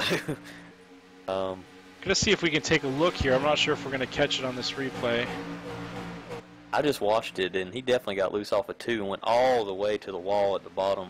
Oh yeah, look at that. And saved it. It was pretty awesome. He's giggling his head off at the moment, too. And still fast. That's the crazy part about it. Yeah. Next lap runs at 28.742, so the man's got some speed tonight. Yeah, but I think Rogers wants to capitalize on that. You know, like, it's blood in the water, to be quite honest with you. I mean, Rogers knows it, and so does John Fershing Jr., so they'd be more than happy to see something happen in front as long as they're not involved with it. I'll tell you though, if there was another foot of safer barrier, man, he would have been in it. Yeah, and he knows. He really did a good job of there. That's how you use the whole racetrack. Yeah. I don't know if he had a couple fans down there in the infield or not. He just wanted to go by and slap hands. I'm not sure, but definitely getting it close there. Yeah, stuck his hand out the window, just high five as he went by. Probably rip a hand off. He's got to be careful that beard hanging out the window like that. Yeah, right. Doesn't he tuck that down into his fire suit? Yeah, you're probably right. In case anyone doesn't know, I got his picture up on the broadcast now. That's an epic beard he's got going on there. If not, he definitely it's a fire hazard. Exactly. For sure. John Fershing Jr. Mentioned it. inside of Brent Rogers, going to make a pass for second here. Brent Rogers could be thinking about how he can fight back going into 3. We'll see what goes on. Yeah, Fershing's looked good here all night, man. He's definitely caught a lot of breaks with other guys not being able to, but definitely looking good here so far tonight. Yeah, he's definitely racing with a championship in mind. You know, he's got his son still trapped a lap down, so that's exactly what he needs to come home with his victory. Tell you somebody we hadn't talked about in a few minutes is Tim Lewis, and he's still hanging back there in 4th, just ready to pounce here late. So definitely a good, solid run for him tonight. Yeah, and he just took that position away from Jonas, didn't he? I believe you're right, Jamie. Yeah, because I think Jonas was just in front of him there, and Jonas looks like he's kind of got his hands full. Now he's got his hands full with Buckley and LaFleur behind him, so as Buckley looks to the inside of him. So.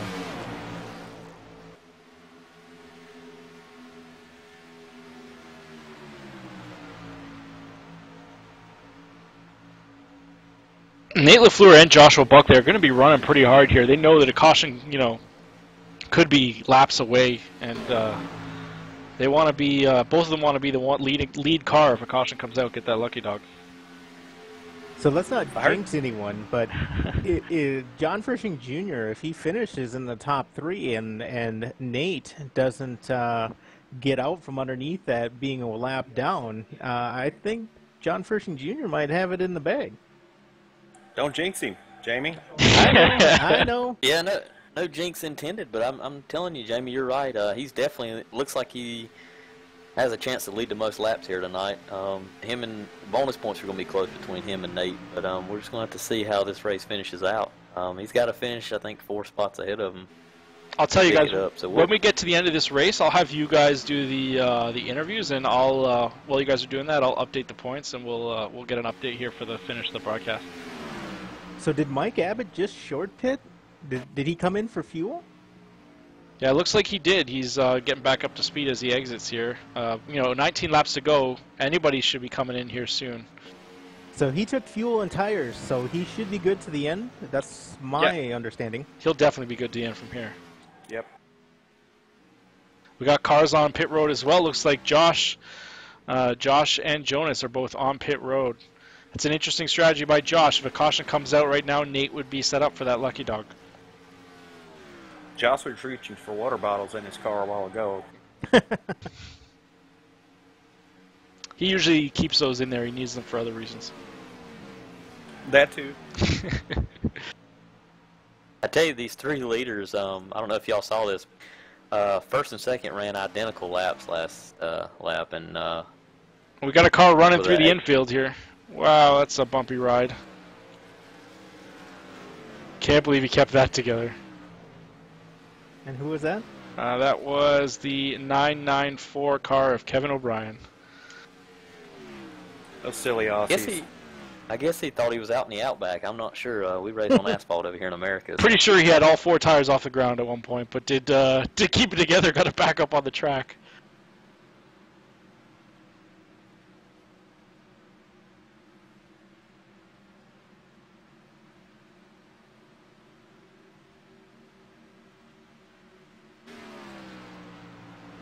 So we got 11 to go. Is that what you guys are seeing?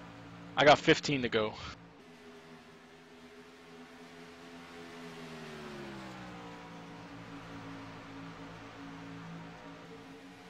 It's 130 laps, right? 133. Oh, 133. I like to be craziness. I think it's a 250 lap race or 250 miles. No, You're just I have trying to no throw idea. them off a little bit. Yep. Not sure what I was thinking. I tell you what, you talk about tire fall off tonight. Guys are still running down in the 28.8, so that's not too far off of where they were, qualifying. So good job on definitely on NASCAR to bring this tire this weekend. It's been really good to them. So I just had a chance to go back and look at that replay that you were talking about, Mike, there with Kevin O'Brien. I cannot believe he did not wreck that car. That was insane. 150 miles an hour through grass and jumping like you, that's hard to do. It makes it look easy there, but you can't turn the wheel. You just got to kind of hold on to it, and he did a good job there. Yeah, that was impressive. Well, like Dustin said, he lives in Australia, so driving in the outback like that, Yeah, he's got used practice. to it. John Frisching Jr. Tim Lewis coming down the road here. John's actually going to pull up and let Jonas by, not fighting for position. Going to kind of let him by here. We're going to see the 986 here too. Hadn't talked about him in the last few minutes. Definitely be able to make it to the end. We're going to see when Calvin's going to be able to get in and pit. I think Calvin here just wants to put as many of them a lap down as he can and hope for a caution. So the 914, Dustin, you said Lewis came in for a pit stop. He takes no tires, it just takes fuel. Yeah, Ricky Goodman as well, just fuel. And maybe that's what we're talking about, the tire that NASCAR brought this week. It's kind of not falling off as bad as you think, and these guys may be saying, hey man, no tires here, maybe able to get a little advantage. John Frisching Jr. is in his pit box. He stops, 4 seconds stop, no tires, just fuel. He's back on the track. And our leader just jumped in to pit road there. Let's see what he does here. I assume we'll see the same thing, just a splash and go. Yeah, I don't see him taking tires. Need about 0.3 gallons per lap, so 3.9 second stop. That's the fastest stop so far. He's up to speed. Oh, he's loose with those hot tires. Yeah, it's real loose. Yeah, he's sliding around that apron trying to get back into it. Yeah, that's one of the the dangers. And he goes around. Oh no! And that's going to bring out a caution. Yeah, there's the caution. Yeah, he paid for it. That's always the risk of just taking fuel, no tires. Those tires are so slick coming out of pit road. This is going to be a pretty good shootout, guys. That's interesting. Butch Frazier gets caught out on the lead position, but he's still got to come in. Unless he thinks he can stretch it now. I don't think he can, though. That's a lot of laps. It's a lot of laps, even under caution. Well, we're going to have 5 to go when we come back, probably. Maybe 4 Well, to go. if he turns it off, of course, I don't know how many of these guys actually have a box or a voice command to shut it off. Right now he's running... What do you think, guys, here? He's going to come in. I think he's going to come in. Yeah, as he turns down pit road, he's going to get his tire, his gas right here. With that, there's only going to be 5 cars on the lead lap. Everyone else got caught a lap down. We got Butch Frazier, Ricky Goodman, John Furshing Jr., Timothy Lewis, and Calvin Allison. Maybe not. We'll see what happens. My stuff's pretty wonky here, but I think that's about right. Yeah, we got a few that's going to try to get the wave around, just depending on their last time they pit. I know Abbott's he's definitely going to get that easy wave around, so... Everybody in front of the 915 is going to get a wave around. It looks like 1, 2, 3, 4, 5, 6 cars, so they're all going to come back, get their wave around. Which is fine. Means they won't get any tires, though. These guys that are on pit road now can get some tires. So you said it was going to be interesting, and I just watched Allison take 4 fresh ones. So yeah, right? Oh, goodness. It's going to be on. Yeah. He may have been the one to benefit the most out of this, just depending on what Furshing decides to do here. Well, Furshing looks like he's made his bed. He stayed out, so I don't see him coming in now. I'll say he's made his bed. You don't give up track position at this point. You can't come in when you're in first place with 8 to go. It's going to be good. Now, what's your strategy coming to a restart here? Don't let off the throttle. That's a hard call because you got, Allison behind you now with 4 fresh tires. Who else is behind you with fresh tires? On the same lap. Well, it looks like Butch might be the first one. No, did Butch come in? I don't know if he came in. Yeah, Butch came in. So Butch is the first one in 3rd place with 4 fresh tires. He did have a 14.5 second stop. Timothy Lewis, 4th place, 15-second stop. 5th place, Calvin Allison. So 5th place, basically row 3, we have Calvin Allison with 4 fresh tires. Man, if I'm Calvin, I'm driving around these guys as quick as I can because, next caution, that's the race. Absolutely. I know we hadn't talked much about Butch tonight, but he was fast in practice. He knows how to get around here. I know he's been playing it cautious, but him sitting, looks like he, depending on what Ricky does here, he stays out and he restarts 2nd or 3rd here. He's definitely going to be in the catbird seat with those fresh tires. So what happens with Ricky Goodman? Ricky prays. Yeah, we saw that last restart when he started on the outside and he stayed out. It's going to be the same situation here, except he's not going to have that choice lane position. I wonder what John's going to take. John probably is going to take the inside, so that might put... Yeah, it looks like he will, so that's going to put the 4 on the outside. Actually, it looks like... I can't decide... It doesn't look like he's decided yet. Maybe he's thinking it over. I don't know. If I was him, I'd take the bottom because that's the preferred line. Right, for especially sure. with those guys in new tires. Make them use them up going around you.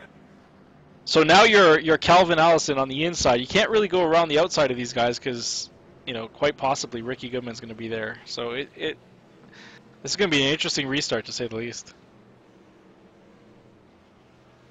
Yeah, I think if you're Furshing, you're worried not too much because you're in good position, but he's on old tires, and he was telling guys over the radio that he's definitely thinking that going to try to give him room if he can, but he's he looking doesn't at have to win this championship. race, but he's definitely got to pedal this thing just a little bit to hang on, because Skeleton, you never know what's going to happen in these closing laps. He's not too far without striking distance, so we'll have to see how it plays out. Yeah, it's key to note that Nate LaFleur is still lapped down. So as long as John can keep it up front, here we go, green flag.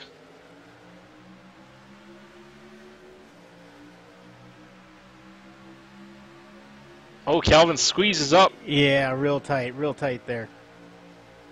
Butch is sliding up. Calvin's got to get by the 4. 3 wide, going down the backstretch, bumping. Ooh, Gets man, and loose there it goes. That's going to do it. Caution is out. 5 to go. That could be the end. Ooh, hard crash to Allison.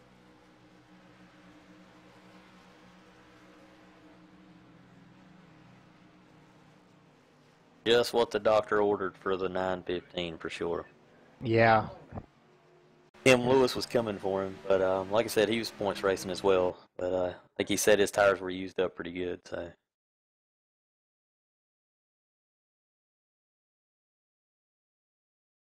Looking at the replay here, Calvin Allison bounces off of Butch Fraser, gets up, bounces off of Ricky Goodman. This is a tough position to be in. It's 3 wide. You're in the center. You got a slower car out on the outside. You got a car on the inside. Just touches the quarter panel, upsets Calvin a little bit, gets him loose, and he does a pretty good job here as we enter the corner to keep it straight. But it's not enough as the 2 get around. Calvin puts it sideways. Looks like the 4 just squeezes by, but does get collected into the wall, and we've got Mike and Nate both collected into the 28 there. Literally everybody back, nowhere else to go. We got Cowboy running into Nate. The 2-car ducks low, looks like he gets out of that scot-free. Skelton is just on the brakes and is able to slow the car up, but looks like Kelvin goes back up the track into the wall, but Skelton still is able to get through it. Pretty crazy racing, kind of expected. I wouldn't put any blame into anybody there. Just a tough situation all around for these guys. Yep, new tires, old tires, and going for a win. That's all you can call that one. Yeah, and that's kind of a product of the situation, right? We know Calvin's got to get on it because he wants that win. He knows that caution could come out, could end the race, and that ends up being what brings out the caution. So hard racing all around. 3 to go. We might actually get a lap here. Yeah, I was wondering.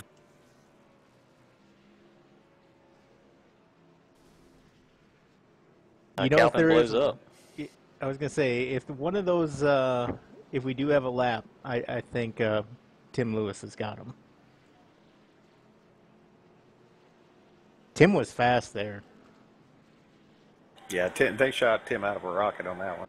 Lights are still on the car though, so it's over here. 4 fresh ones, so looks like it's over. But I tell you what, Pershing was definitely talking over the radio to Tim, telling him that he definitely Tim would have had his number there. So that some days it's good. I tell you what, Tim's put on a good show here tonight, and it's to see him up front all night. I think it was a pretty entertaining race all around for our last race of the mid-2015 series.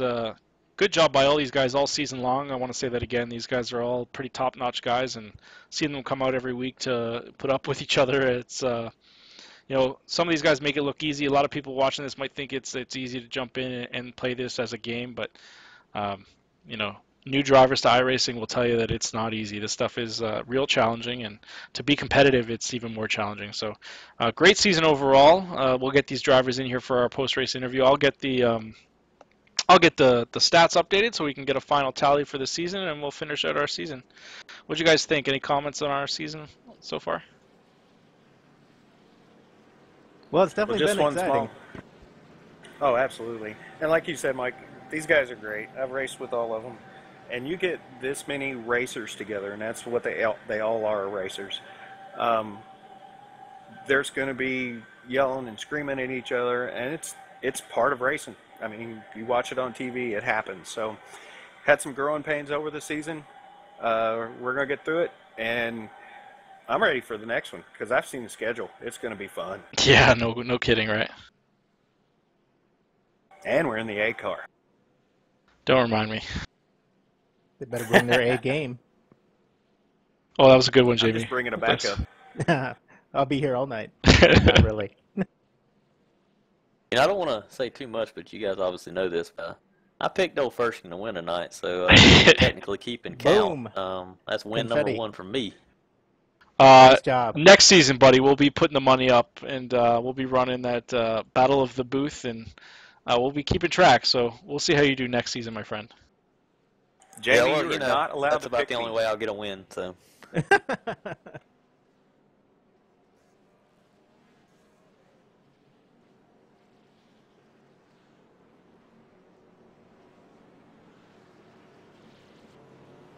And with that, that win is going to go officially to John Fershing Jr., and unless I'm mistaken, I believe that's going to give him the season as well. Yeah, I believe you're right. You know, Nate LaFleur coming in 10th place tonight. Uh, I think that's going to be enough to put him over the top there, especially with those bonus points. All right, I'll pull down John Fershing. You guys can do your interview while I update the point standings. Okay. John, crazy race, man. You were able to stay out there for the win. Unofficially, you're looking good for the championship. We'll see how it goes here. Awesome, that was crazy. I can't believe how it worked out. It was a crazy race.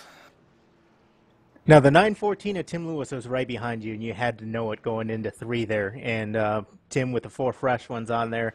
What were your thoughts? You had to hold him off if it was going to go green to the end. Oh, I knew I was a sitting duck. If we had to run a few laps, I mean, I did get away and get a little bit of a jump there in a gap, luckily. But I mean, with how many laps were left, there was no way I was going to hold those guys off. Butch was wicked fast here all last night and tonight. Tim was wicked fast all the time on fresh tires, and I knew I was a sitting duck. But good all around. I mean, you had a great race. You pretty much kept the car clean, though, didn't you, John? Yeah, I kept it clean. I didn't get any incidents. I did touch the back of Jonas's car once, and sorry about that. I don't know if he was getting loose in front of me or what happened, but he backed up to me awfully quick, and I did touch him, but it was a 0X, so no damage that I really had to fix tonight. But I missed pit road once, and it wasn't a night without mistakes. I just got lucky. Yeah, I know. I was going to ask you about that because there was a couple of incidents we heard on the radio that you were saying the car was tight and it wasn't handling like you wanted it to, but you made it work. Man, I felt like a superhero out in front. Even when I can maintain a lead over driver, these guys and Calvin, and run there and not really have them breathing on my back bumper, I was feeling good. And then as soon as James got in front of me, holy arrow tight, it was something else.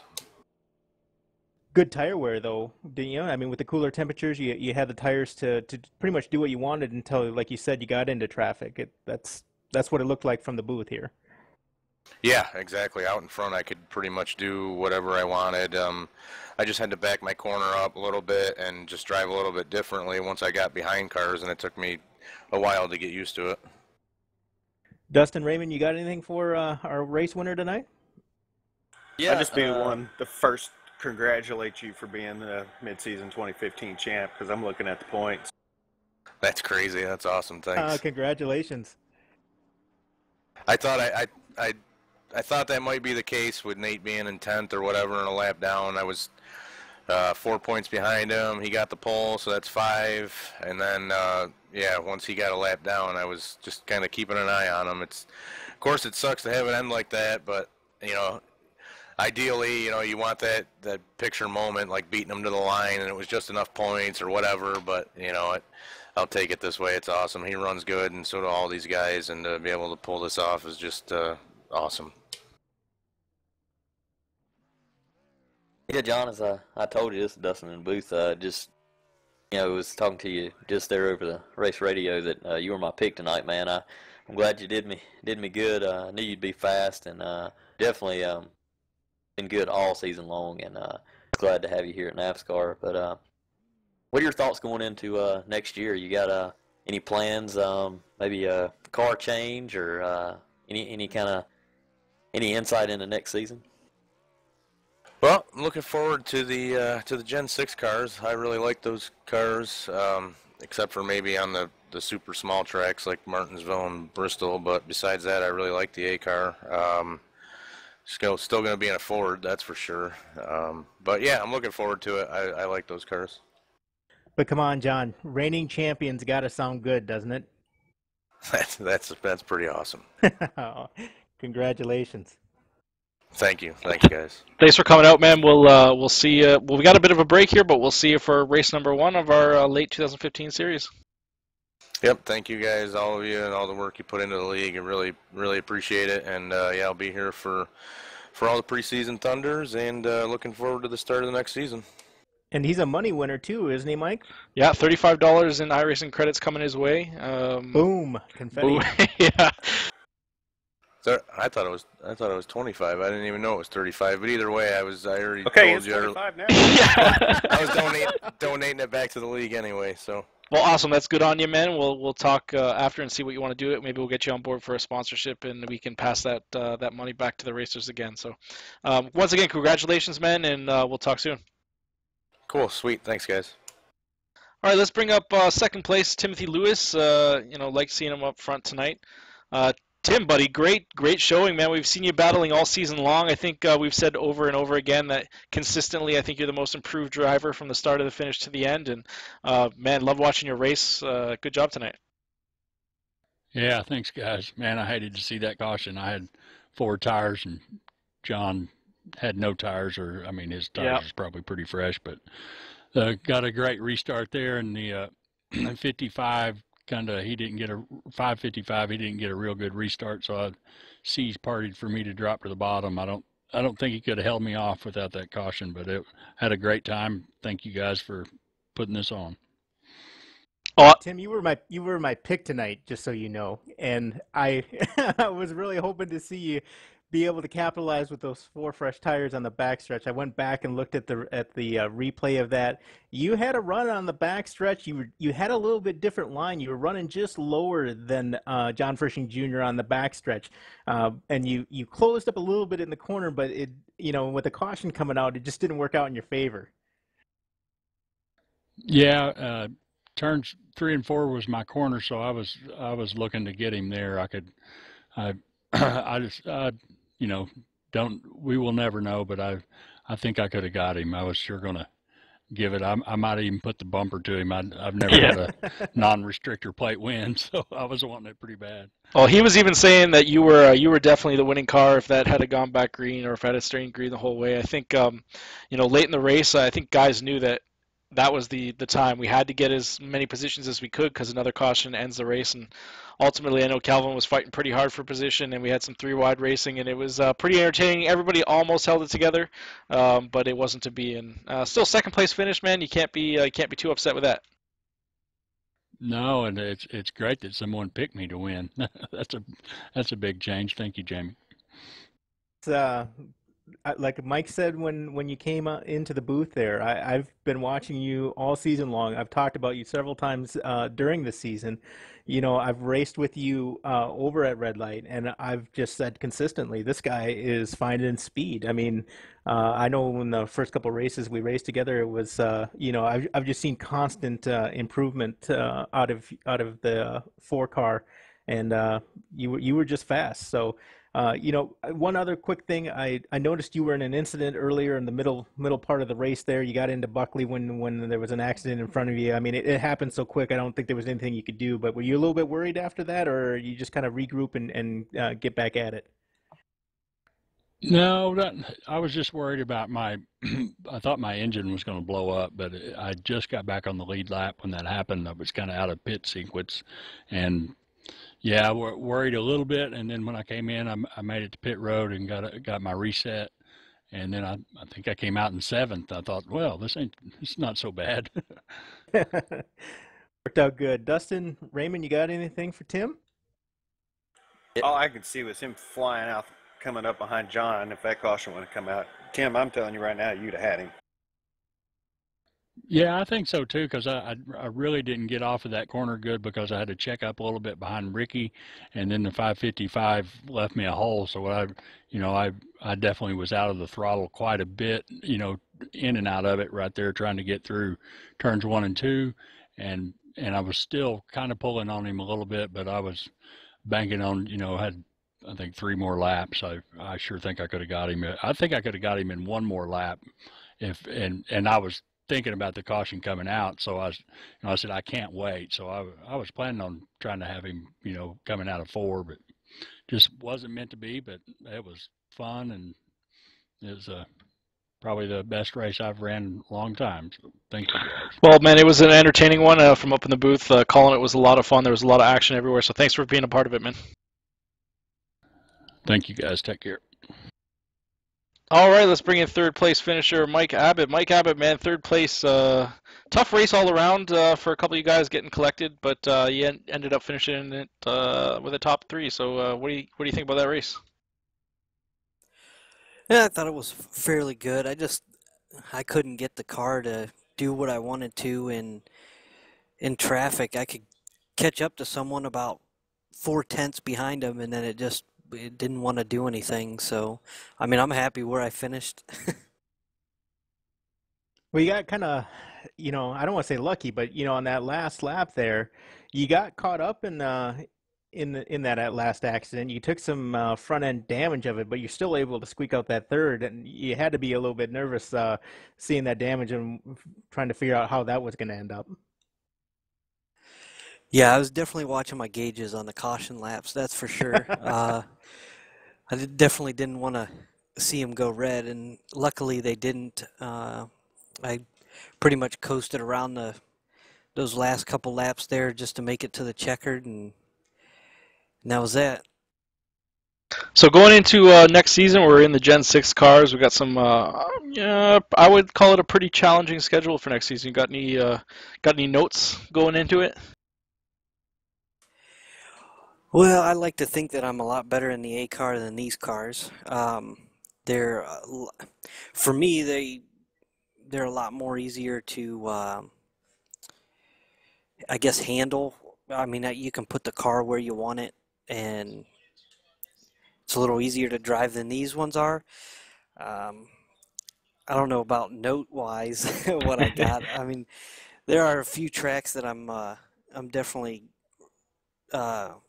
pretty good at in the A car, but I'm not even sure if they're on the schedule, so I guess we'll have to see. So, Mike, I'm curious about that. I want to ask that question a little bit differently because you and I have talked setups before, and you've talked about you run a setup, if you will, in that steering wheel, and I am curious if you're going to modify that at all, going with that A car, or are you going to go with we call you Mr. Consistency? Are you going to go with the Old Faithful? Well, we'll have to, once we get on the track with them and get some practice laps down, I'll have to see how it goes with my normal setup, and I'll probably tweak it a little bit because as we all know, the A car is a little lighter and a little more horsepower, and I don't even know, we may have the new draft package by the time the next season starts. So I think a lot of that all plays into how I approach the steering setup. Awesome. Well, I'm looking forward to some off time, but getting into that third season for the year, it's going to be a lot of fun. So look forward to seeing you on the track come September, and congratulations again on a third place finish. Yeah, thanks, guys. Appreciate what you do. Awesome. Well, that's gonna wrap it up for our second season, man. It was definitely an interesting one. I think for our second season ever of NAVSCAR, I think it went pretty well. But I'm looking forward to getting it done and moving on to the third one. We got a bit of a time off. We won't be back on air until September 30th. So we've got about 6 weeks. 5 weeks of preseason Thunder, which will be an open series that will run on the iRacing hosted sessions. Will be open to everybody. Those races will not be broadcast. We will use that time to kind of tune our setups, make sure we're good to go for our September 30th broadcast date, and we'll be back on it. So any notes from you guys before we sign off for the last time? No, not really. I mean, like you said, Mike, I'm pretty excited about the next season too. I think it's going to bring out a lot of good racing. I think we're going to see some new drivers in here, and the field get even bigger. So I'm pretty excited about that. I do want to know if John Fershing Jr. is going to, be popping champagne here after the race, or is right now. But congratulations to him, and he's going to be that champion in that series going in, reigning champ. So let's see if he can do it again. Awesome. Well, on behalf of everybody at NAVSCAR, thanks for watching, and we look forward to seeing you guys on the flip side. Have yourself a great evening, and we'll see you in September.